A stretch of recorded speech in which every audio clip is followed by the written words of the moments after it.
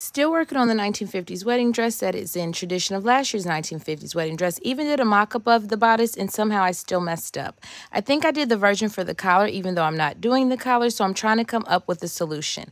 I have one of two. Please let me know what you think could work the best. I could either take room out on the side like this, or I can put in a dart like this. I am so sad because the neckline is the best part of this dress that is otherwise going well, so let me know.